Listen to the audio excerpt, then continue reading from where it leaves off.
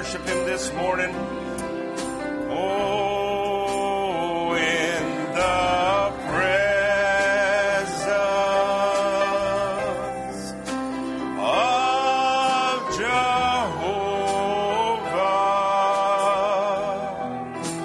God Almighty. Oh, the Prince of Peace. Our troubles, they vanish. Oh, our hearts are mended in the presence, hallelujah, of our King. Amen and amen. Good morning. It's good to see everybody here this morning. Miss the little ones is on their way back today, I guess. It's good to see all of you here. It's good to have a little rain out there today. And miss Brother Collie not being here this morning. I know how the back problem works. I guess all of you in here got a day or two on you have had back problems. All you got to do is shuck it off and keep on walking, because he can't stay there. It's not his property. The Lord's already claimed it. As we go to the Word this morning, let's just go to the author and thank Him for this day. Precious Heavenly Father, we thank You for this day, giving us to come and gather around Your Word and give us this place, Lord. And actually, Lord, You've made it so comfortable, and the place is nice to be here. And I can see, Lord, by all the Word that You've just come to me, I feel like sometimes a spoiled brat. And Lord, the chastisement, Lord, I know I brought on myself a lot of times, and sometimes You just tested me just to be sure that I knew what I was and what I'm doing. Because we know You've already sent Your Word to heal us and deliver us from our own destruction.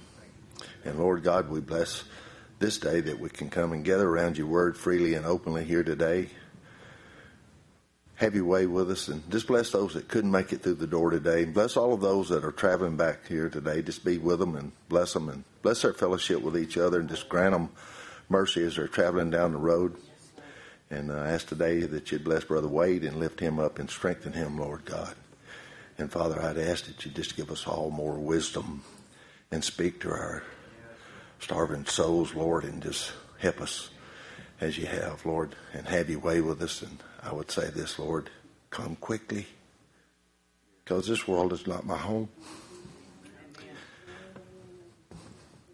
I ask these things in Your precious name. And Lord, again, bless all our children. Fill these seats. Bring them back, Father. Speak to their hearts, whatever it takes.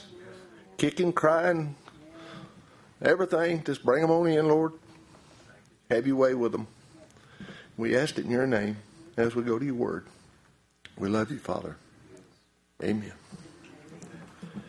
We're going to read this morning from Psalms 119. I will turn it up right here. We're not going to read all of them. They're all good, every one of them. I was sitting there this morning reading this one, reading that one, and going back over them. And same author, in other words. We're going to read from 49 through 64. He's already got it up there. As we read, remember the word unto Thy servant, upon which Thou hast caused me to hope. This is my comfort in my affliction, for Thy word hath quickened me. The proud have had me greatly in derision, yet have I not declined from Thy law. I remember Thy judgments, O Lord, and have comforted myself. Horror hath taken hold upon me because of the wicked that forsake Thy law. Thy statutes have been my songs in the house of my pilgrimage. I have remembered Thy name, O Lord, in the night, and have kept Thy law. This I have, because I kept Thy precepts. Thou art my portion, O Lord. I have said that I would keep Thy words. I entreat Thy favor with my whole heart. Be merciful unto me according to Thy word. I thought on my ways, and turn my feet unto thy testimonies. I made haste and delayed not to keep thy commandments. The bands of the wicked have robbed me, but I have not forgotten thy law. At midnight thy eyes gave thanks unto thee, because of thy righteous judgments. Amen. I am a companion of all them that fear thee, and of them that keep thy precepts. The earth, O Lord, is full of thy mercy. Teach me thy statutes. Amen. Amen. You may be seated.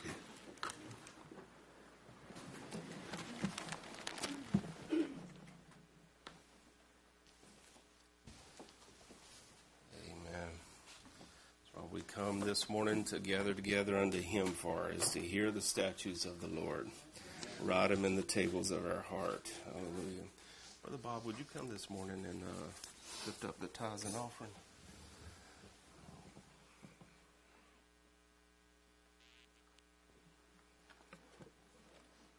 Lord God, thank you for your grace and for your mercy to us. We just ask your blessing upon these tithes and offerings, as many things as you've done to bless us, Lord God. I pray, Lord, that you would receive this, Lord, this little bit that we give back to you, Lord. Amen. Amen. Let's sing that song, I Feel Like Traveling On.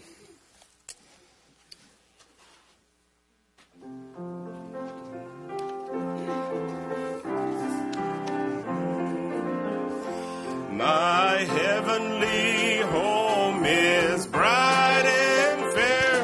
I feel like traveling on. Nor death ain't nor death can enter there. I feel like traveling on. Oh yes, I feel like traveling on. Oh, I feel like traveling on. My heavenly home is bright and fair. I feel like traveling on. Its glittering towers, the sun outshine. I feel like traveling on. Oh, the heavenly mansion shall be mine. I feel like traveling on. Oh, I feel like traveling on. I feel like traveling on. My heavenly home is bright and fair. I feel like traveling on. Let others seek a home below. I feel like traveling on. Which flames devour or waves o'erflow. I feel like traveling on. Oh yes, I feel like traveling on. Oh, I feel like traveling on. My heavenly home is bright and fair. I feel like traveling on. Oh, the Lord has been so good to me. I feel like, oh, can you testify to that this morning? Until that blessed home I see, I feel like traveling on. Oh yes, I feel like traveling on. I feel like traveling on. My heavenly home is bright and fair. I feel like traveling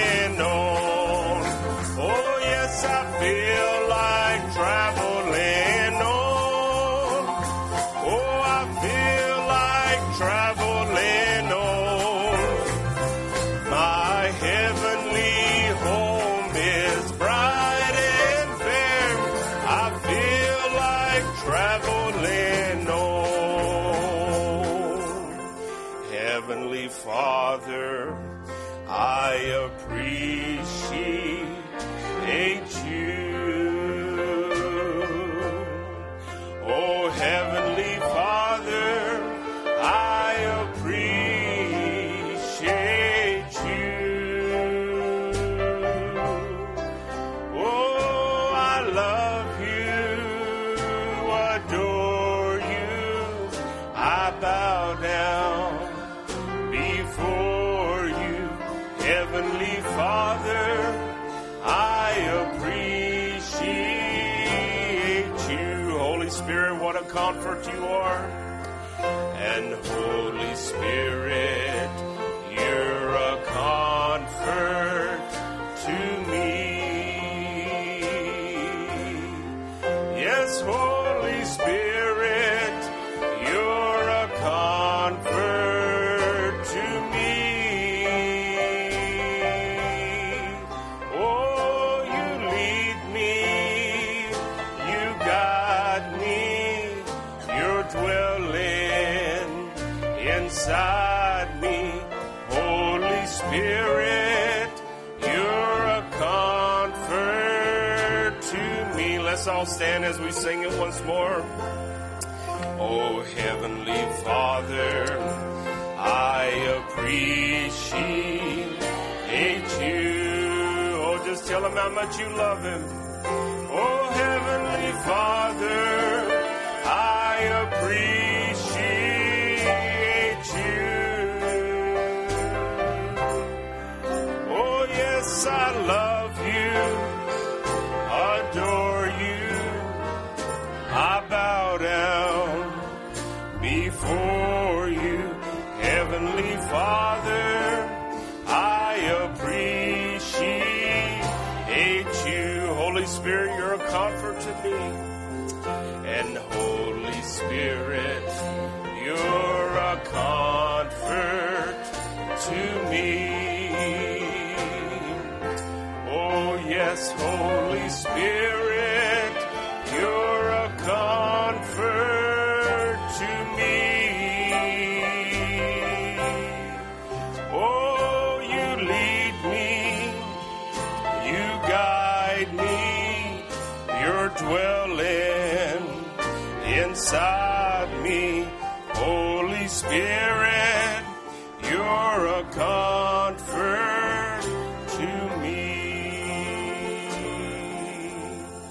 Mercy rewrote my life. Can you testify to that this morning? Oh, God's mercy rewrote my life. For I should have fallen, my soul cast down, but mercy rewrote my life. Oh, sing it to him as a testimony. Oh, God's mercy rewrote my life. Did it rewrite your life? Oh, yes. Remember that day? Mercy. Oh, what mercy. Rewrote my life. For I should have fallen, my soul cast down, but your mercy rewrote my life. Say it to him again, eyes closed, hands raised. Give it to him today. Oh, your mercy, it rewrote my life. Oh, thank you, Lord. Your mercy, it rewrote my life. Yes, thank you, Lord. And I should have fallen, my soul cast down.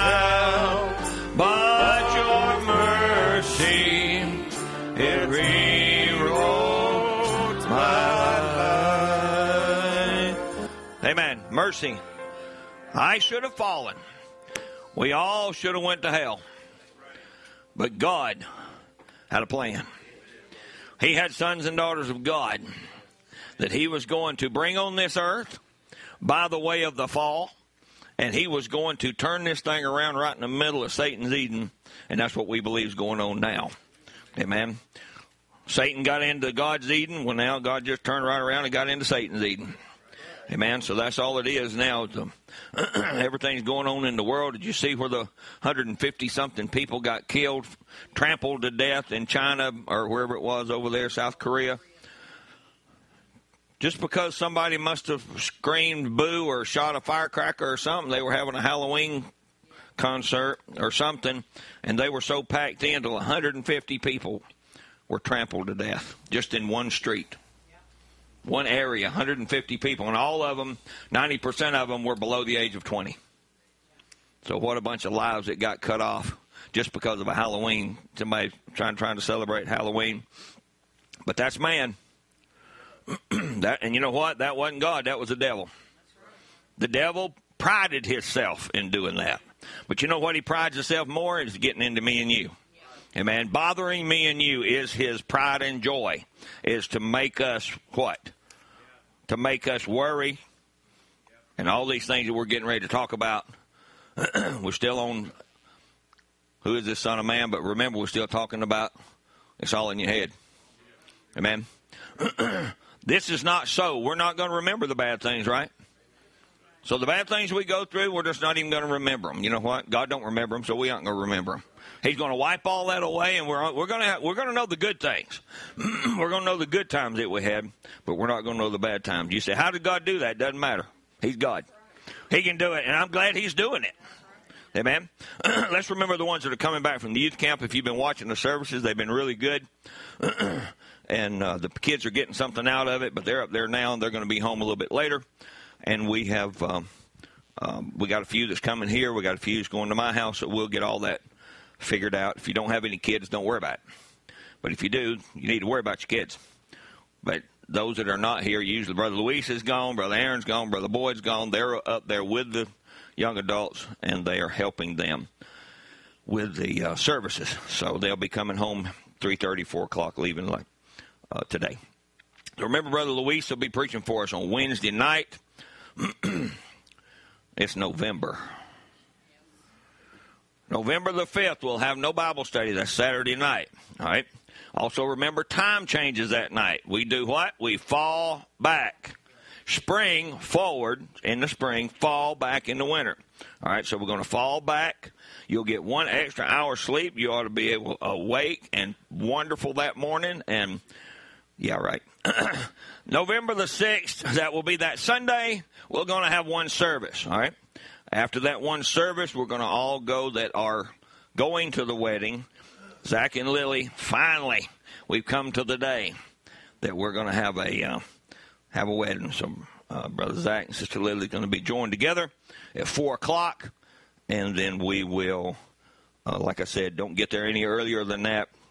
Church service starts at 4. All right, and those of you that are going, know where you're going and get your addresses and all that. All right, there'll be no second service. All right, so Brother Bob will be preaching for the next Wednesday. The next week, June and I will be in Illinois the whole week hunting, so Brother Bob will have it on Wednesday night. Also, remember, November the 13th, only one service. We'll have a dinner that day. All right, November the 20th, Brother Andrew Glover will be here with us that weekend. I'll be at Brother Richard Hyatt's. I'll be hunting and then coming back to his church, Lord willing. November the 22nd, remember that week of Thanksgiving, church will be on Tuesday night, not Wednesday. Tuesday night, November 22nd, the Tuesday before Thanksgiving. All right, everybody got that? Say amen. All right. And just to look ahead, December the 4th, because December will be here before you know it. First Sunday in December, December the 4th, we'll be having our Christmas dinner party / down at the barn or at Hidden Acres. We'll only have one service here. We'll have our Christmas party down there. December 25th, there'll be no service. That's on Sunday. That'll be Christmas Day, so we won't have service that day. But remember, I want you to be praying for this. December the 10th, bless you. Again, thank you. December the 10th. You have to wait a little while. If Regina starts doing that, she's like a rapid fire. She for about 10 minutes. But December the 30th and 31st, we've always had a watch night service on the 31st, right? We've had one. I don't think we've ever not had one. But being that that's on Saturday night, and we won't have church that Sunday either, January the 1st. I hope it's not true. You know, they say what you do in the first day of the year, that's what you do the rest of the year. I hope we don't take that literally, because they won't be church service on January the 1st, because we'll be here till midnight on Saturday. But we're going to have a Friday night service. Starting at 7 o'clock, Brother Wayne Lawson will be with us Friday night, December the 30th at 7 o'clock, and then Saturday, December the 31st at 8 o'clock, just like a normal, regular watch night service, all right? So we'll be posting this on the board and on the website. So just keep these things in mind. It's a busy time of the year, but we got to make time for God. We're going to have communion today after the second service, communion and foot washing. So let's just be in prayer for that. So let's bow our heads. Lord Jesus, thank you for this time you've given us, Lord, to stand and speak to your people. Lord, we know that we're all insufficient. As we were saying, we needed mercy. We need grace. We need all these things, but you gave it to us. So once you gave it to us and we enter into it, Lord, then you said, be ye therefore perfect. And you gave us apostles, prophets, pastors, teachers, and evangelists to preach the perfect word to us. That will make us perfect, Lord. Not so much, not in our flesh. That comes at the change of the body. But Lord, to get this inner man started right, get him on his journey right, and Lord, we live for you. Father, just forgive us of our sins and mistakes. Be with the ones that are at the youth service, Lord. Bless Brother Jason Watkins, Brother Matthew, and all the different ones, the ministers that are up there, Brother Josh Bennett, and excuse me, Brother Andrew Glover, the different ones that are ministering, Lord. We pray that you'd just be with them, Father. Give them supernatural strength. I know they're going to be tired after 3 or 4 days of doing this. I pray that you'll give them strength, Lord, for Monday. Father, just give us this day our daily bread. Bless us in Jesus' name. Amen. Who is the Son of Man? Part 67. In the beginning was the Word, and the Word was with God, and the Word was God. And the Word was made flesh. That's what? It's got to happen that in the end time. That is the Son of Man. Brother Brown, who is the Son of Man? He said, in the beginning was the Word. Word was with God, and the Word was God. And the Word was made flesh and dwelt among us. And we beheld His glory. Now, that's what I want you, we're going to talk about that little piece of it. How are you going to behold His glory if He's not here? How are you going to do that? Through you. Through you. You're His glory. You're His victory. You're what He's going to produce to the earth through me and you. Because He's not here in physical form. He's not here. He's only here in spirit form, the Son of God. But the Son of Man ministry is going to have to come back in the last day to change our bodies. Because that's what it done with the Son of Man. It changed His body. Is that right? So that's what we're heading toward. But we got to come to step by step. We can't go to the first grade and 12th grade. We got to go 1, 2, 3, 4, 5, all the way up. And we beheld His glory, the glory of the only begotten of the Father, full of grace and truth. You know, if you're born again today, you're the only begotten of the Father. You're not begotten. You say, well, I'm the third child of my mom and daddy. You might be. But if you're born again, you're the first child of God. Amen. You got to start thinking yourself that way. There is no family, and then you've got this one born first. And no, we're all born again believers. The Son of God revelation that we're going to look at here in just a second. Look, full of grace and truth. How are we going to be full of grace and truth? By the Word of God. Amen. 1 Thessalonians said that every one of you should know how to possess his vessel in sanctification and honor. You say, well, I need some help. Well, God's going to help you, but you're going to have to make an effort. You're going to be possessed of one or the other. We'll talk about that a little bit in the sermon. And be not conformed to this world, but be ye transformed by the renewing of your mind. Not your neighbors, not your wives, your mind. That you may prove what is that good and acceptable and perfect will of God. You may be seated. See, that it says you may prove. We know God's going to prove through us. But we've got to be a yielded vessel for that to happen. Is everybody with me? Amen? For that to happen, you got to be a yielded vessel to yield yourself to God. And that God can what? Work through you, with you, Brother Brown said you and God in there as persons. Amen? You don't lose your personality when you get born again. You receive the personality of God. And that what vulcanizes with your soul, as we're going to talk about the heart in just a minute, because you got to start with the heart. Then you come to the 5 outer senses, and then you got the 5 outer senses that you're sitting here today with it. Memory, reason, consciousness. You're hearing what I'm saying. You're seeing. All right. See, taste, feel, smell, and hear. Then you've got memory, reason, conscious effects, and imagination.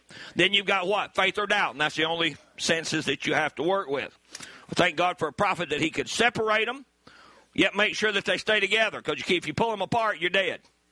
All right? The soul without the spirit, the Bible says, the flesh without the spirit is dead. It's all dead. So now you're what? A triune being that God has put on this earth. Let it be by permissive will or sexual act as permitted by God to get you here for you to make a choice. So it's all, everything we talk about today is by choice, by your free moral agency. Even though you may be born again, if you don't have free moral agency, then God is going to just pull you a tube. He's going to pull you up to the statue of perfect man. No, Brother Brown, so you got to fight for every inch of what you're looking for, right? All right, we'll call just a minute.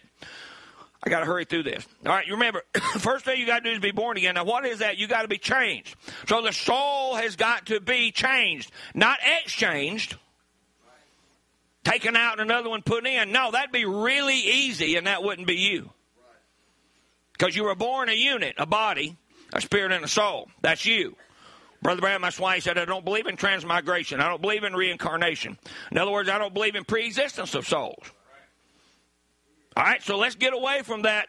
Oh, brother, I thought I saw you before the foundation of the world. No, in the Word of God, maybe you did. But you didn't see my person. My person didn't come into being until we came on this earth. Amen?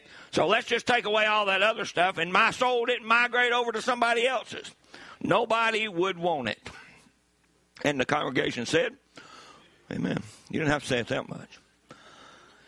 And he gave some. How are we going to do this? We know this, but we've got to see he gave some apostles, prophets, pastors, evangelists, and teachers for what? The perfecting of the saints. So you can get it, but you can't grow without it.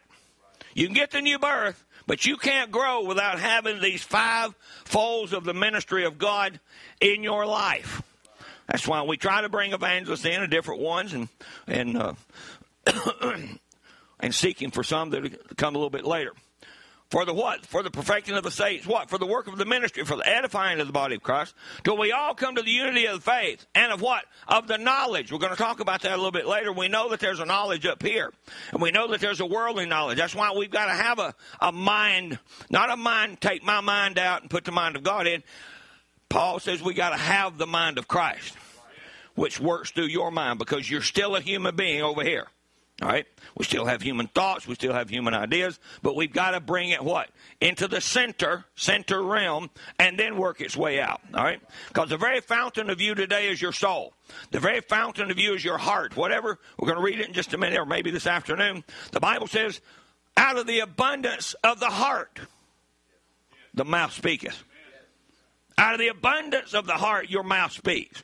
What is the abundance of the heart? Not this thing right here. This is flesh. But it's your soul. It's your psyche. It's you. And then that you works its way out to memory, reason, conscious, effects, and imagination. And then works itself out. And all this does, it does what it's told to do. I'm doing this because somewhere in my brain is telling me to do this because I want to, because I've thought about it. Everybody with me? You say, what's this got to do with the statue of perfect man? We got to have a mind. We got to have a mind change. It's got to change our thoughts.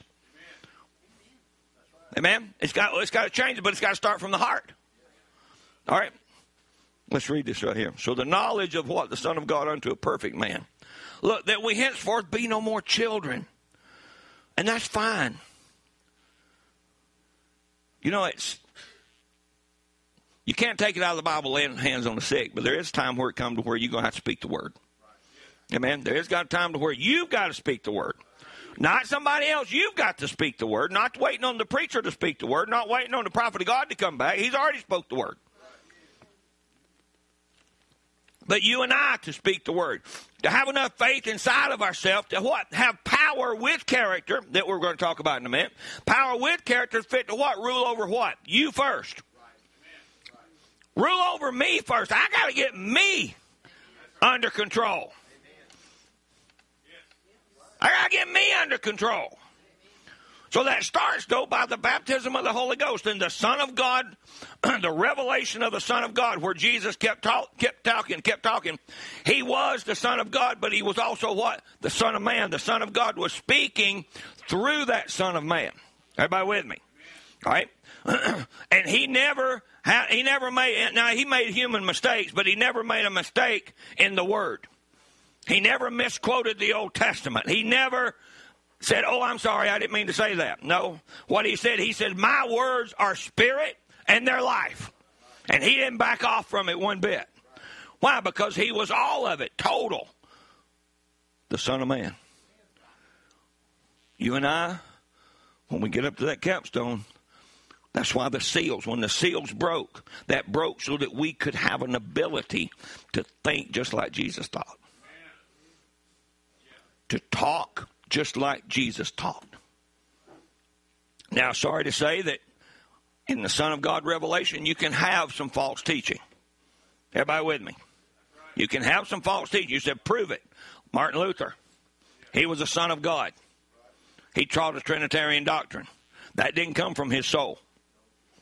Somehow in his memory, reason, conscience, affection, imagination, Satan put a dart in there. So a son of God can be deceived. Brother Branham preached the Mighty Conqueror in 1957, 58, 59. Preached it from Revelation chapter 6, verse 1. But when he got to the first seal, he said, I'd have made a horrible mistake. Why? He was getting ready to move into that. The revelation of the Son of Man, where what come out of his mouth was what God was teaching to people. It was the mind of God. Think of what before then, man. Come on, people. Before then, there was confusion. There's still confusion now. But before then, there was so much confusion. Was it this? Was it that? Was it Trinity? Was it oneness? Was it two-ness? Was it three? Was it water baptism this way or that way? Brother Branham, under the ministry of the Son of God, he brings that back to what? The faith of the fathers. All right? He brings that back to the faith of the fathers, and when he brings it back to the faith of the fathers, he then thinks he's finished, and then we've quoted it many times. Brother Dale's preached on it for years and years and years, about he's come to a place, he said, not in the years of preparation. Where's the years of preparation? Listen, this is the years of mine and your preparation. This is when you grow. What your years... Listen, each and every one of you sitting here today has a purpose, either in God or the devil. Well, praise the Lord. Who else? Well, I got a purpose. Either God or the devil. One of the two. Excuse me for drinking so much. My throat's a little bit sore. But the Son of God revelation is our growing time. Everybody with me? Because Jesus had to grow in grace and knowledge. The Bible says, and being made perfect. I'm reading Bible. What? He became the what? The author. The author. He wrote something down. He wrote a book. What did he write? Me and you. He wrote away from me and you to become that. But remember, that was rejected. The top part where it says Son of Man. That justification we're coming to. That sanctification we're coming to. And that body change we are coming to. But it started on the day of Pentecost, or it started on what? Your day of Pentecost, by the new birth. You had a day of Pentecost where a tongue of fire lit on top of your head and went down into your soul and burnt the devil out.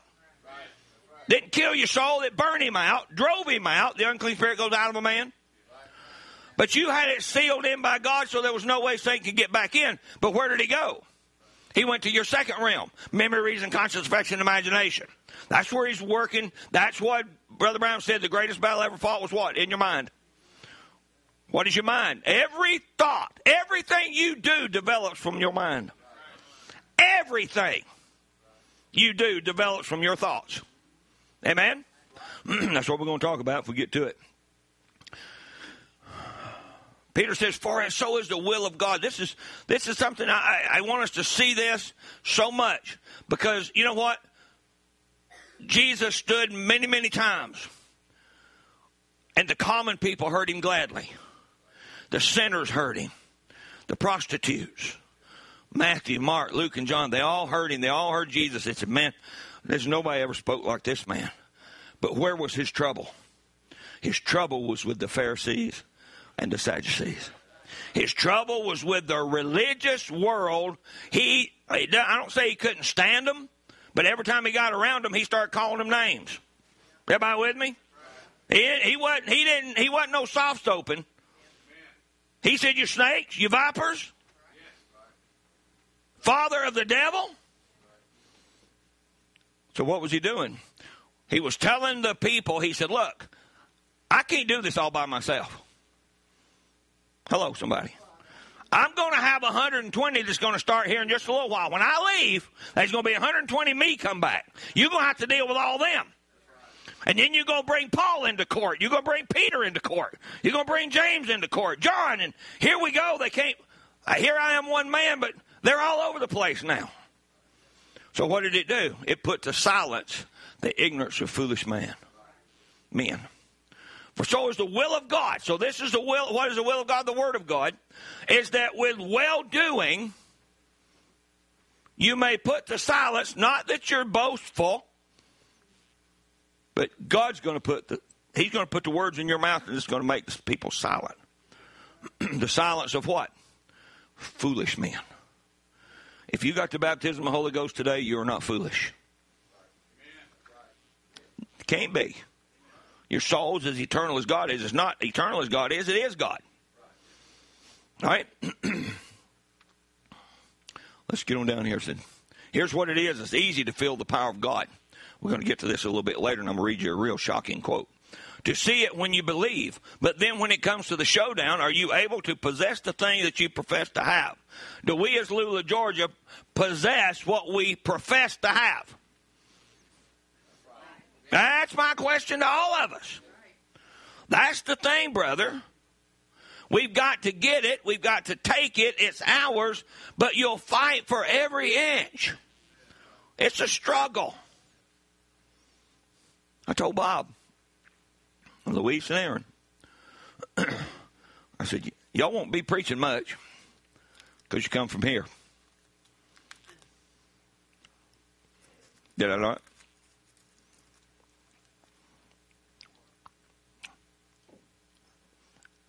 You make one round and that's about it. Because when you start preaching and teaching the Word of God to people,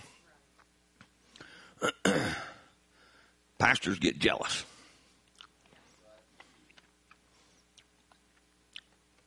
But why? Why would I not, as a pastor of a church, or anybody, I'm saying them out there, me as a pastor of that church, would not want somebody to come in, and if my people, if it brought your eyes this big, and if it brought you saying, hey, brother, could you tell us that? And say, hey, Brother Wade, could you bring that guy back again? We need some of this. Right. Oh, buddy, you know what happens is, don't you, old Mr. Selfish pops up. You trying to steal my people? No, he's trying to preach the Word of God. I want us to make it. I just want us to make it. I don't care how we make it. Skin of our teeth? So what? We made it. Listen, David, the great king that had everything in the world, he said, Lord, just let me be a doormat. Just let me be a doormat in the house of God as long as I'm in the house of God. Just let me be a doormat. And if you'll have that attitude, God will place you somewhere. All right? You place yourself somewhere, you're in trouble. We've all tried. Every Christian, every son, every child that comes to God is tried by what? You're not tried by the devil. That's not what that says. You're tried by the Word. See if you'll be loyal to it. When the showdown comes, what decision are you going to make? That's it. And he that cannot stand chastisement but goes on with the world, he's an illegitimate child and not a son and daughter of God. That's why Jesus could look at those Pharisees, and he knew they hated him, and they're the ones that killed him. But he called them, you generation of vipers, you snakes. John said it. Jesus said it. I'm of my father, you're of another father. That's pretty close. And not a son and daughter of God, certainly not. Now, but the what? Spiritual-minded catches the word, not the natural-minded person. Listen, it's hard to come to church physically. Everybody with me? It's hard to come to church physically. You got to get up. Some of you have to drive an hour, hour and a half, 2 hours maybe sometimes to get to this building. Right? You got to get ready. You got to take the dog out. You got to take this out. You got to fix something for in between services. I understand that. But something inside of you ought to drive you to this church. It ought to drive you to get here. It ought to drive you what? To not just get here for the formality, but to fellowship with God in his people. Because we are sheep. We have to be what? We're herd animals. We have to be together. All right? And I know it's hard to come back at 2 o'clock. And I know we talk about being sleepy, but sometimes you got to fight it. Fight the thing. Take a knife and put it right here. Oh, never mind. We do pray for the sick. We'll have a prayer line afterwards. So bring something to clean your blood up, though, because I know some of you is going to do that. I know I ain't right. But it's human. It's our humanity. But fight it. Fight it to get something from God, even if it's 15 minutes. Even if it's 15 minutes of what you listen to, 15 minutes is yours. And listen, God knows you're going to be tired. So maybe he'll keep you awake in your spot till you can get that awake part, and then maybe somebody else will get something while you're going to nod. But look, but the spiritual-minded, not the body-minded, not the flesh-minded, the what? The spiritual-minded catches the word of God, lines up with it, and what? Then look, let me paraphrase. The Spirit is happy. The Spirit is happy to come down under the shed blood and take that person. Be a prisoner. Be a prisoner of God. Paul, a prisoner of Christ. Each one of us. Look what happened to the children in the fiery furnace. They were a prisoner for a while. Do you know the image? Do you know what that image was that they refused to bow down to? That was their buddy Daniel. Belteshazzar. Oh, wouldn't that work in the message today? I'll preach anyway. But I mean, really, look what, and that's what they're going to do to me and you. They're going to try to crucify us for not following a man. And you got to go to a certain spot to get it. Folks, they know you a certain spot you got to go to get the word of God. But what did it do? Those of us that are being persecuted, they are being tied, they can't get out and preach because of what? Because of the reputation of this place, of this church, or of this ministry, not the building, but the ministry. But what it should do, it should deliver you. You know what? It makes you stay home where you can teach the home people. Man. But the only thing it did, what? It delivered them from the bounds that they were bound with. It was a paradox. Sometimes in our own lives, that paradox repeats. Sometimes you're brought to a showdown where you have to make a decision. One more time, you are going to have to make a decision. There's a requirement to choose. As a free moral agent, you got to choose right and wrong, right from wrong. You have to stand on that decision like they did. And it all works together for the good. What did it do? It never hurt them. It loosed them. Amen? Sometimes we're caught in that position. First thing you got, remember the man drowning in the river. You got to get the man out of the river before you can get the river out of the man. Same thing with here. You got to get the devil out of the man. Come out and make a stand. Get the thing out. Because listen, folks, we do have those little foxes that still spoil the vine. We've got those little things that still come about us, and they're demons. They're not just little floating. No, they're demons. Brother Brown walked into a place, and he see him hanging in the rafters. What? Demons. Ready to what? Dispute him. You see what he was under.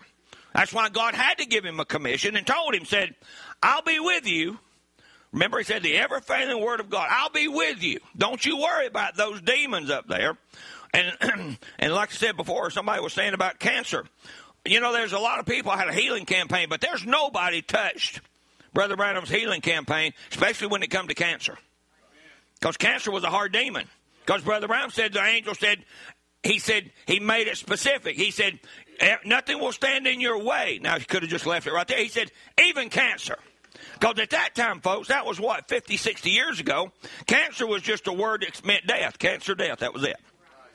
Didn't matter if you had a little spot on your arm or something, breast cancer or different thing, you were gone. Because there was no technology. Now, thank God.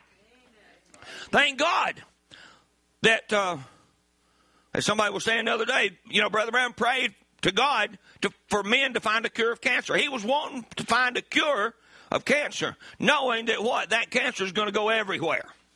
All right? So now we've got doctors and we've got things that you say cancer now. Didn't Brother Brown say cancer would be like a toothache before the end time? Like a toothache. You say cancer now, you got a lot better chance of survival than you did 60 years ago. So God sent the great physician through Brother Branham to get rid of that cancer. Drive that cancer completely out of their body. Stuff fall off on the platform. A lady that weighed what? What she weighed? 70 pounds, 60 pounds?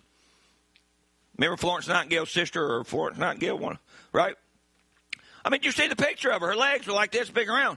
And dying of cancer. And then 3 months later, you see a picture of her, and she's just ready to go back to work. She was a nurse or something. But you don't see that now. You really didn't see it then. But you saw it through Brother Branham's ministry, and now we have that same authority now today, folks. He didn't take it with him. We still should not fear cancer. We still should not fear those words, because you know what? That word goes into your brain. And it says, oh, you know, and then you start thinking. Quit that stinking thinking. It's just a word that man put on it. It's all the devil. It's all a demon. And we need to talk to the demon, talk to the sickness, talk to the cancer, not to the person. All right? Look. He's talking about letting it go. He said that's the way it is anytime, as long as you're going to do it. In other words, as long as you project yourself. Someone talks to you and you talk back about them. God can't fight your battle. You're fighting it yourself. Ain't that what we do? Ain't that what we do? Amen? We fight a battle that we should never be in. Give it to God.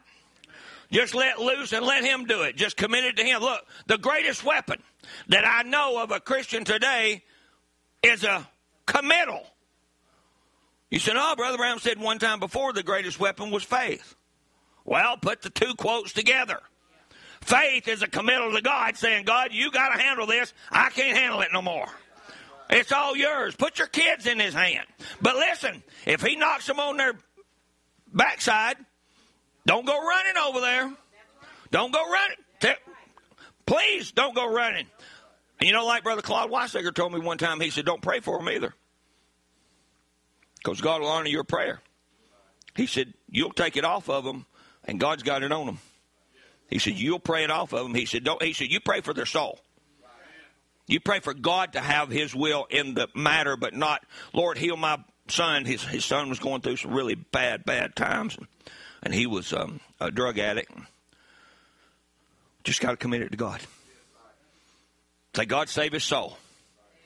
I'm really not worried about his, that's what he was saying, I'm really not worried about his life. Human part. I'm worried about his soul. If you'll save his soul, Lord. Well, he did come out of it, and he's doing a little bit better now. But, you know, people get caught in that. And Hannah was one, my daughter. She's in her late 30s. And she went through that time of, you say, oh, it ain't nothing to it. Yeah, it is. An addiction is an addiction. I don't care if it's what you can name it, whatever you want to. It's an addiction. All right? And it's something it's real, something you have to fight, and you have to let God help you do it because you can't do it on your own. How many of you have done something like I was the cursor and I was the not smoking anything, but chewing tobacco and all. That was what God had to take away from me. All right? And take that out. Same way with you. You had a demon that God had to help you because there's no way you wanted to do it before. Because that inside man hadn't been changed yet. But once that inside man got changed, praise the Lord. Let that thing out. How many times have I been telling you that? Let it out. And we get to it, that's what we're going to talk about. So an army first is getting ready for battle. First thing's got to be what? Select soldiers. You're selected, elected. Listen, Delta Force, Marines. Were you a Marine? See, there's a special people. Not everybody can be a Marine, right? Not everybody's going to be Delta Force because they start weeding them out. And you've got the what? Elite of the elite. Well, guess what? That's what God's doing to me and you. He's taking the elite of the elite. You say, what about my brother? Don't worry about your brother. You better worry about yourself. Some soldiers, they got to be dressed for fighting. They've got to be trained for fighting. By what? By a fivefold ministry. And I believe that the greatest battle ever fought is now ready to go into action. We read this last Sunday. I believe that God has been selecting his soldiers. Now listen, a lot of us weren't born. When did he preach this? 1962. How many of you were not even born at that time? Shows you how old the rest of us are.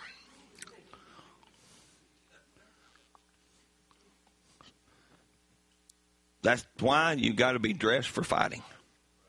They've got to be trained for fighting. And I believe that the greatest battle that's ever fought is now ready to go into action. I believe that God has been selecting his soldiers. Amen? I believe he's been dressing them, training them. And the battlefront is now set, getting ready to start. Now, we know where it's at. There had to be a place selected. All right? Why was it selected in the mind? All right? We'll talk about it in just a minute. There's a mutual ground. Look, no man's land. Satan took the what? Brain, head. God took the heart. Because we're going to read it here in a few minutes. That out of the heart proceedeth all these things. Good or bad. You say, Brother Wade, what's this got to do with the statue of perfect man? If we don't get this right, if we don't let that what's inside of us out, good or bad, and either get rid of it or say, look, you know, when you got a battle, the best way, you have a battle plan, you have everything set just right, you have the ground right, you have everything right, but you better have a contingency plan. You better have a backup plan, because if so-and-so is supposed to act this way and come this way with his army, and he turns around and goes up on the hill and comes around, you better figure out what you're going to do real quick. So don't you think Satan is what? He's the greatest. Apart from the mighty conqueror, he's the greatest battler there is. Because God was the only one that defeated him, right? Amen? So you better be wary. There's a battlefront where they meet and test their powers, where each army tests its strength against the other army, a mutual meeting place. Now, don't miss this. When that great battle started down on earth, he was talking about one in heaven, there's one on earth. There had to be a mutual meeting place. There had to be a place selected for the battle to begin and for the battle to rage. Now, look, you don't have a battle if Satan's in your soul. Come on, look back when you're not born again. There was no battle of good and evil. Oh, you were trying to be morally good, yes. But you did evil. Right? You did evil. And you liked it. It was good. Right? But, Chief, me now born again. Me now have white dog, black dog. The battleground. Which one, Chief, wins? He said, the one I feed the most. He wasn't talking about losing his salvation. He's talking about his walk as a Christian. Amen? And that battleground begins with the human mind. There's where the battle starts. The human mind was chosen for the place of battle. Why? Because it's a neutral spot. You say, how'd that happen? It's a neutral spot. You got here, either Satan or God, not two. We're not two soul people. And I'm saying heart because I'm talking about this. I'm talking about we'll talk about it in a minute, your psyche, your person, who you are. That's your soul. Who you are is the devil when you're born. Who you are when you're born again is God. All right? Now, then you take that, and then right here is the battleground. All right? Satan can't get to your heart, your soul, if you're born again. But he can get to your mind because you're a human being. You were born in sin, shaping in iniquity, spouse of your mother's womb a liar. You came contrary to the word of God. Amen? Even though Jesus came the word of God, he came the right way. Even though he came the right way, Satan, pow, pow, pow, pow, pow. If you be the Son of God, took him up on the temple and said, I'll give you all this. Satan must have been pretty comfortable in a church because he was on top of the temple. He said, I'll give you all this if you'll bow down and worship me. Jesus is like, no. Don't tempt the Lord thy God. But where? It was a decision he had to make. Remember, Brother Brown said the battle was fought in the Garden of Eden. The battle was won in the Garden of Eden, not at Calvary. It was won there at Garden of Gethsemane. When he said, Father, let this cup pass from me. If it be thy will, let this cup pass from me. But nevertheless, what happened? That thing that was inside of him took over that human and said, nope, I got to go because they need me.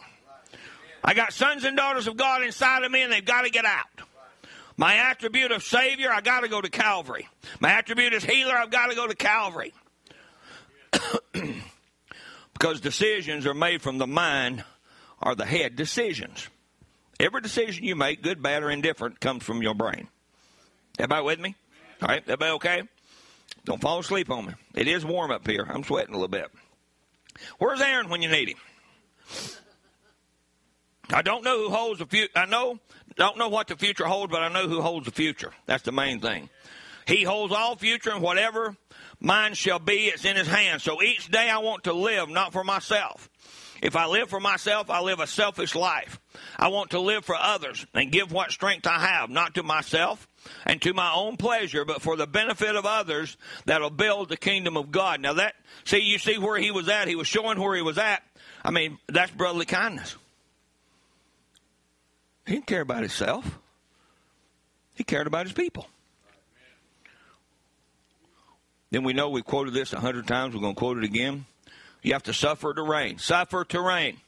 All right? The reason for this is that character simply never was made without suffering. Like I said before, generals, those 5-star generals and 4-star generals, they did not get those medals by pushing a pencil at a desk 100 miles away from the battle. No, Patton, Robert E. Lee, all the different ones, they were in the heat of the battle. And what? They made decisions to win a war or win a battle, made those decisions, and those decisions, what? Put them in a place. All right? There's Aaron Jr. Thank you, Abby. That's my niece, bless her. Your face is red. In case you didn't know that. A man without character can't reign because power apart from character is satanic. Listen, God can't give you power and you not be able to use it. Right? Because that's what the devil did. He gave the devil power, permitted power, and look what he did with it. He used it wrong. But you and I, though, power with character is fit to rule who? You. You first. Blasphemous names. Look, that's gifts of God. He's talking about speaking in tongues, different things. But these gifts of God without these virtues. So without these virtues, what was happening in the churches, without these virtues, they would just stand up. We saw it the other day. Excuse me. We saw it the other day. There was one got up, spoke in tongues. One interpreted, and it wasn't a minute later or less than 3 sentences later, somebody else jumped up and did it again. Then somebody else jumped up and did it again. All right, it was out of place. It might have been of God, but it was out of place. All right, but if they would have had these virtues working in his life, see that, because it makes a stumbling block to the unbeliever. It's not accepted by God. This has to be first. I believe he was pointing to that. And when you have faith, virtue, knowledge, temperance, patience, godliness, brotherly kindness, then the Holy Ghost comes down and seals you as a unit. The same as he seals the church ages as a unit. The way he makes his bride is the way he makes his individual, made out of the same material. Like Eve was made out of Adam, a rib from the side. Here's the thing that you have to have first. You can't impersonate them. He's talking about that. You can't imitate them. They've got to be what? God sent and God born. Imitation only causes confusion. All right, everybody with me? Why am I against organized religion? If what is purpose to the church, the life that was in Christ isn't reflecting in you, don't you stand still if you haven't got patience, virtue, all these things, temperance, godliness, brotherly kindness, all these things that are required. So it's a requirement. We know that. Let me say it again. It was a requirement. It's a requirement for you to grow as a Christian.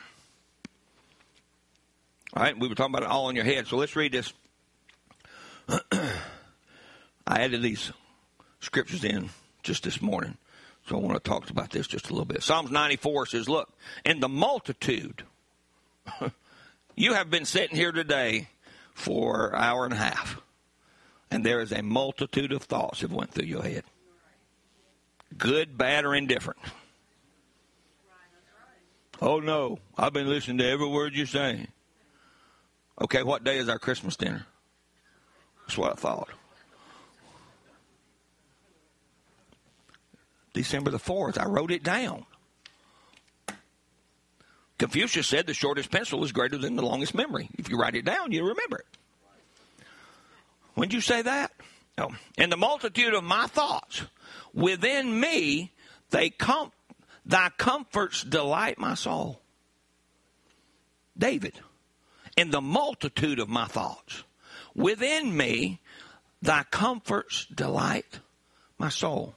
David was thinking about the Word of God, which he had the Torah. He had the 5 books, first 5 books of the Bible. That's all he had. He was writing part of it right here. Isaiah 55 says, let the wicked forsake his way and the unrighteous man his thoughts. Thoughts. And let him return unto the Lord, and he will have mercy upon him, and to our God, for he will abundantly pardon. Remember what Brother Branham said? He said, they said, Brother Branham, how can I keep these evil, dirty thoughts from happening? He said, you can't keep the bird from flying over your head, but you can keep it from making a nest in your head. Did everybody understand that? Because what we did was we still have the... I'm going to say it anyway. We still have some of the same thoughts we had when we were in the world. Hello? Amen? Well, I'll say amen for you anyway. But what do? We don't entertain them. Because when we were in the world, we what? Oh, yeah. Oh, that beer be good today. Yeah, I'll just get me a beer. I'll go and cuss this guy out or run somebody off the road. You see what I mean? You might still have the same thoughts about you want to run somebody off the road. That's okay. Just don't do it. But what do? You yield to what's inside of you, the motivator. That's what we're going to talk about just for a minute, and then we'll close. Let the wicked forsake his way, and the unrighteous man his thoughts, and let him return unto the Lord, and he will have mercy upon him, and to our God, for he will abundantly pardon. Now, God said, for my thoughts. That's what we got to turn to. That thought. My thoughts are not your thoughts. All right, so there's where it's at right here. Pull it apart. Neither are your ways my ways, saith the Lord. For as the heavens are higher than the earth, so are my ways higher than your ways, and my thoughts than your thoughts. James 1 verse 6 is, but let him ask in faith, nothing wavering, for he that wavereth is like a wave of the sea driven with the wind and tossed. For let not that man think that he shall receive anything of the Lord, because a double-minded man is unstable in all his ways. Unstable, a double-minded. Now, double-minded means, right there, wavering, uncertain, doubting, and divided in interest. I think I should. I think I should not. The demon and the angel sitting on your shoulder. Divided in interest. But now who wins? The one you feed. Because that conscious, that comes into your conscious or into your thought, it comes into your thought and what? You either entertain it or you kick it out. One of the two, and you've done it. I mean, we're all human beings. But how many of you, though, have entertained a thought and it never even come to pass, never even come up that way, it never was done that way, never was even nowhere you thought you wasted your time thinking about all that? Oh, I'm not the only one who does that. We waste a lot of our time on negative thoughts. I'll say amen for everybody in the building. We waste our time on negative thoughts. So, Brother Branham, what do we need to do? What's the recipe? Right mental attitude. Now, the right mental attitude, he's talking about the prayer line. Now, you along here, do you understand what I mean when I say the right mental attitude? Your right mental attitude toward God's divine promise, now it's toward a promise, not toward anything, will bring any promise to pass. Because, look, healing is not conditional that you're saved. Come on. Saying to this mountain, be removed. It's not conditional. It said if you say, if you believe in your heart, lay hands on the sick, they shall recover. Now, maybe you don't believe that. You say, well, my faith is weak. I wouldn't confess that. See, don't let the devil know that. Always say, I've got good faith. You say, no, you're lying. No, you're lying if you don't. I believe God with all my heart. See, don't testify nothing of the devil. When you accept your healing, never act like you're sick or crippled anymore. Believe that you're healed. Take him at his word. Then it's all over on God then and not on you. Wow. As long as you take God at his word, then the word will produce what it promised to do. That's what I'm talking about. You know, we're talking about healing. We're going to talk about healing. We talked about healing of our soul. That's the new birth, right? We're going to talk about healing now of our spirit realm. Remember, reason, conscience, affection, because that's where this is going to be. Is that right? Now have faith, believing with all your heart. Queen of Sheba, 1961. Always remember, church, God's words are true. I believe the right mental attitude towards any divine promise of God will bring it to pass. Look, if you can look at it in the right way. But remember, he's been my standard in life. I have tried to do this. This is one I told you. If you had a situation, I read this the other day. I'm going to read it again. The first thing I want to find out whether it's the will of God or not. If you need something from God today, if we believe God sent a prophet, we believe he gave us life lessons also. Then I know it's God's will. The next thing is my objective to it and my motive in doing it.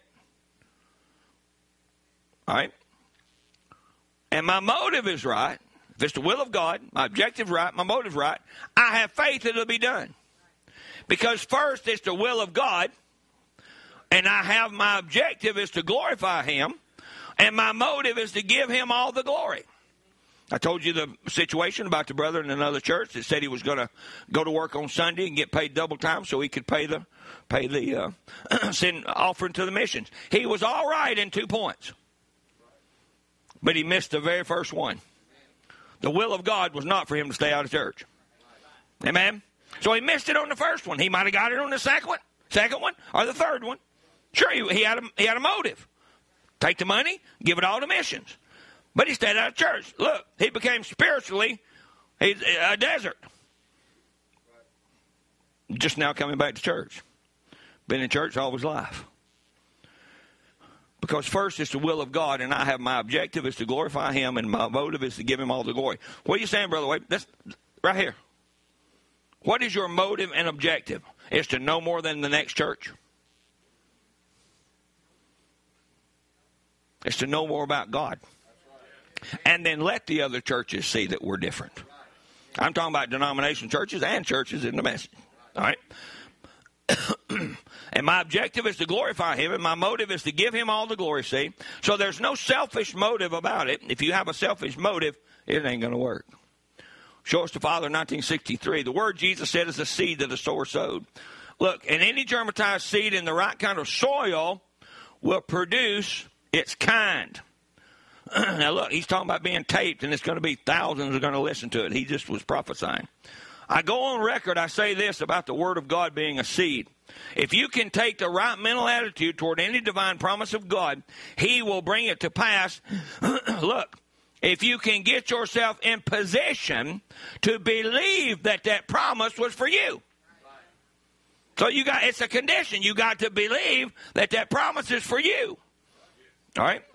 And God's going to equip us for the battle. Just a few things. We know that. So we see that it's a requirement. All these things. Brother Donnie had to have shells and gun and canteen and whatever else he needed. That's what God, the United States, gave him, what? To go to battle with. Brother Donnie, you going out there in your skivvies and your T-shirt, we'll bring it to you when you need it. No. You got ready before the battle started. Because you knew the battle was impending. You knew when the battle was going to be almost, and you knew to get ready for it. Well, same way with me and you. We know the battle. We know it's here. We know it's to us an everyday thing. Show God's requirement how we can come to the perfect stature of a perfect man before God. Now, we were talking about add. That word add is not like 2 + 2 is 4. All right? So what does it mean in the Greek lexicon? It means to minister. Minister nourishment. So add, minister to your faith virtue. You got to get it from a minister. Minister unto, to supply, furnish, and present. Add, to be supplied, ministered unto, and assisted. And as we said before, this is a really good quote from the a minister from the internet. Wasn't a message preacher. But I like the quote. A person of virtue makes the progression from knowing what is right to doing what is right. Amen? But look, he or she intentionally chooses what to say, do, and value. You can either shut it off today and just be born again, and you can sit there and people will just run right past you. Or you can say, God, it's all for me. Fill my cup, Lord. Raise it up like Sister Barbara. Some of y'all's cup never will get full. Pour it on me, Lord. Well, it's just going to run off that side. But if you raise them hands up, guess what? You made a cup. And your head is in the middle of it. Drown me in you, Lord, because if you drown me in you, I'm okay. Amen? He or she intentionally chooses what to say, do, and value, reaching beyond the good toward the best. What Brother Branham say? He's getting the best soldiers ready. All right? In every situation, a virtuous person knows what they have an opportunity, that they have an opportunity to honor the Lord and reflect Him to others. And that's what it is, right? Living for others. And virtue, now not the virtue at the bottom, but these are all called virtues. These are the virtues of God. So virtues mean moral excellence, value, merit, meritoriousness, and worth. Active quality or power. What? Power without what? Character. It's satanic. Capacity or power adequate to the production of a given effect. You got to come to the stature of perfect man before that headstone is going to come down on top. It can't come down on the base. It's got to come down on what? Somebody that's mature. Mature bride. Energy, strength, potency, efficacy as the virtue of a medicine. Specifically, this is it, moral excellence. Integrity of character, purity of soul, performance of duty. All right, let's talk about this just for a minute, and then we'll dismiss this afternoon.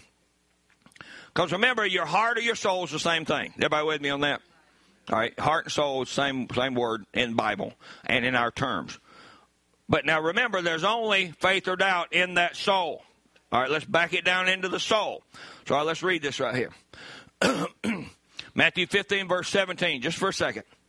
Do not ye yet understand that whosoever entereth in at the mouth, goeth whatever enter into the mouth, and goes out the belly and cast out in the draught? They were talking to him about eating stuff and all that. But those things which proceed out of the mouth come forth from the heart, and they defile the man. For out of the heart proceed evil thoughts, murder, adulteries, fornication, theft, false witness, blasphemies. Wow. These are the things which defile a man, but to eat with unwashed hands defileth not a man. All right? Romans 6, verse 16 said, Know you not that to whom you yield yourself servant to obey, his servants you are to whom you obey. What you talking about? The inner man. Whether of sin unto death, or of obedience unto righteousness. But God be thanked that you were the servants of sin, but you have obeyed from the heart that form of doctrine which was delivered unto you. Listen, you were changed by doctrine. I don't care if you were born again. You were born again by doctrine. You want me to prove it? Brother Branham said Jesus' first doctrine was you must be born again. First doctrine. You must be born again. Let's get that doctrine right. I believe we're to the place we can get that doctrine right. That you have obeyed from the heart that form of doctrine which was delivered unto you, being then made free from sin. Thank God. Ye become the servants of righteousness. I speak after the manner of men because of the infirmity of your flesh. Now, he's not discluding the flesh. You got it. It's here today. Most of you with your eyes closed. I hope you're praying for me. Look, for you as you have yielded your members servants to uncleanness and to iniquity unto iniquity, this direction, even so now yield your members servants to righteousness and holiness. And I want to read the definition, and then we'll stand and musicians can come. The Greek word is cardia. Where do you think we get cardiology? Everybody with me? Cardia. Cardiology. What? Of the heart. But look, here's the definition. I want you to read this, or read it with me. Denotes the center of all physical and spiritual life. So we know there's a physical heart, but there's also the heart of an apple. Right?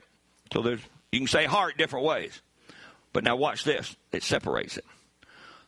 The center and seat of spiritual life, the soul or mind, as it is the fountain. Fountain.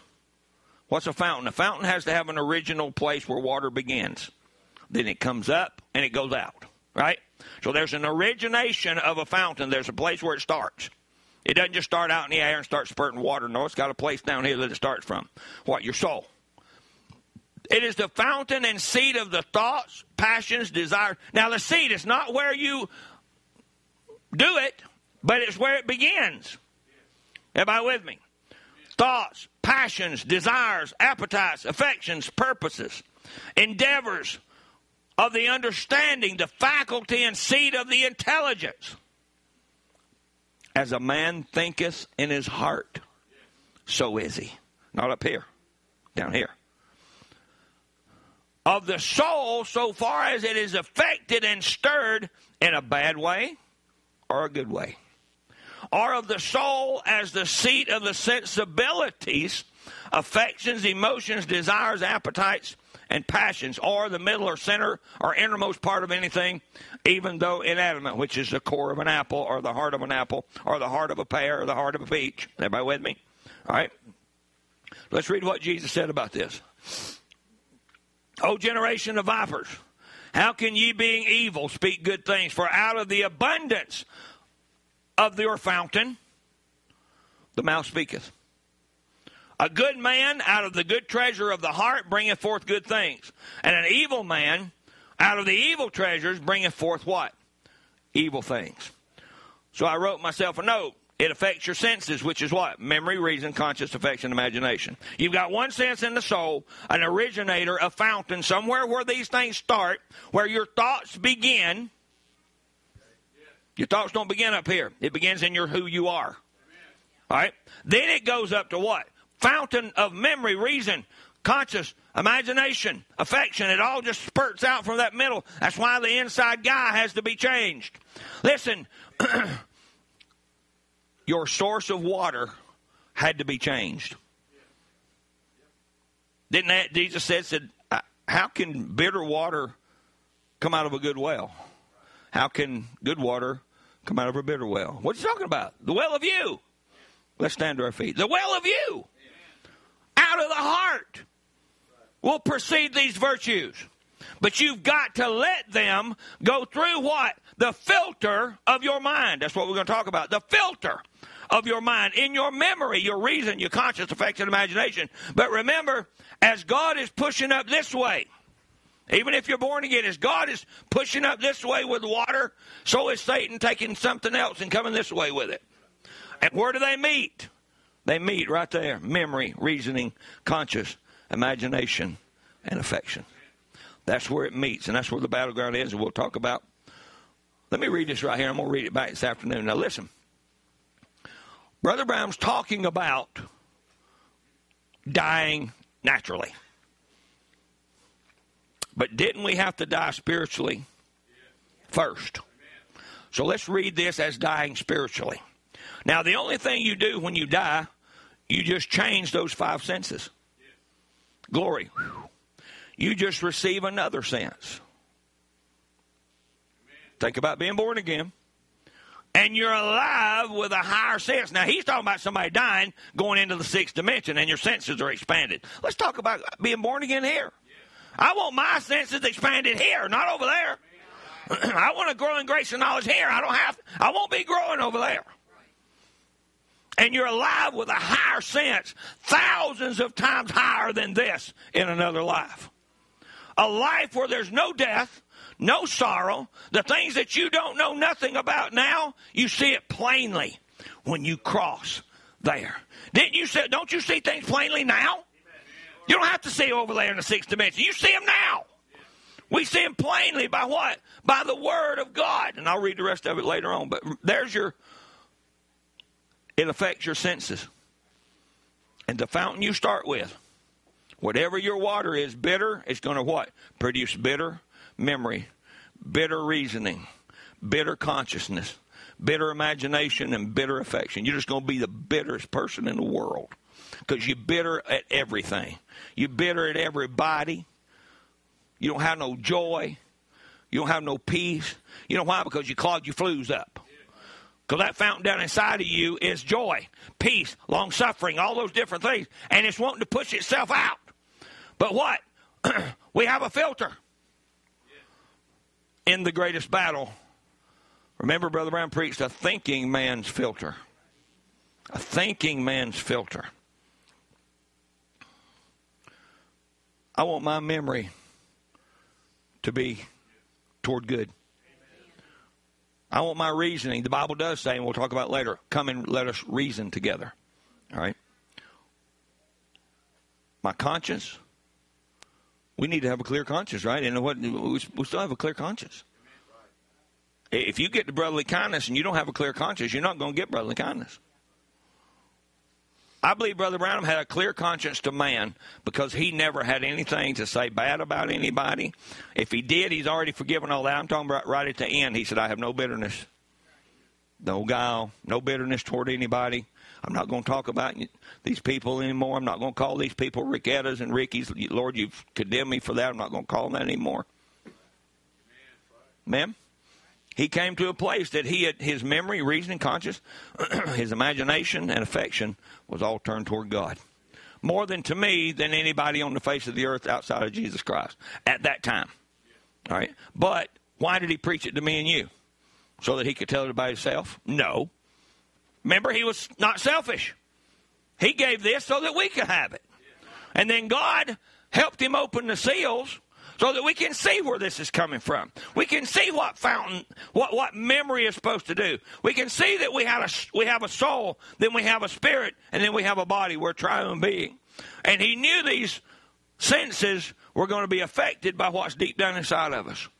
That's why I said before, folks, you're going to produce whatever water you got inside of you is going to burst forth whether you want it to or not. Good or bad. Bitter. You seen people just bitter? Why be bitter? Why be bitter? Well, somebody did something to me. Jesus, how many times do we forgive them people that cut me off the road on the road? 70 times? He said, nope. 70 times 7, and then more if you need it. That's 490 times. We've never got to that spot, have we? That's what I thought. We're heading there, though. Where you get to where you look at a prophet of God. He was a prophet. He knew those people didn't like him. He knew those people were going to talk about him. He actually probably was projected into their living room one day, and they didn't know nothing about it. And God let him hear what was going on. Because remember what he said? He said those ministers are going to challenge you on water baptism, right? So-and-so's going to be sitting here. You're not going to have the place. So-and-so's going to be sitting here. This one's going to be sitting here. And you won't be able to get the hall. And when he told that brother, the brother said, Brother Brown, we already paid for it. Well, guess what? It happened exactly the way Brother Brown said it happened. And he knew them 300 preachers. But with compassion, he preached that sermon, not bitter to nobody. He could have called them vipers. He could have called them snakes in the grass. And knew that it was the truth. But yet he said, them 300 ministers are going to come down and get baptized. He knew they wasn't going to. But he gave them a chance. He gave them an opportunity to turn that thing around. But he knew. That's the same thing with God. God knew the children of Israel was going to hate him. He knew they were not going to go to the promised land. Yet he treated them just like his children. He gave them everything they needed to get there. That's why one day they can't say, you didn't give me the right provisions. We can't say you didn't give me the right provision. We have to say, oh God, this is where I missed it at. This is where I failed, and this is where I failed. Amen? Let's sing a song. God bless you. Oh, I'm a pilgrim and a stranger, wandering through this world of sin. If you have a need, on my way to that fair city, where the saints go marching in. Oh, when the saints go marching in. Oh, when the saints go marching in. Lord, I want to be yes, ma'am. that number. When the saints go marching in. Oh, I know I'll see my Savior if my life is free from sin. Heaven's door will open for me when the saints go marching in. Oh, when the saints go marching in. Oh, when the saints go marching in. Lord, I want to be in that number when the saints go marching in. When we gather round the throne and the gates are closed within, I'll be shouting glory, glory when the saints go marching in. When the saints go marching in. Oh, when the saints go marching in. Lord, I want to be in that number when the saints go marching in. I'm waiting for the chariot. Step in on the clouds. I'll ride to heaven. Go from this dimension over into another. Won't hurt a thing. Won't hurt a bit. When the saints go marching in. Oh, when the saints go marching in. Oh, Lord, I want to be in that number. Sing it to him as you're dismissed.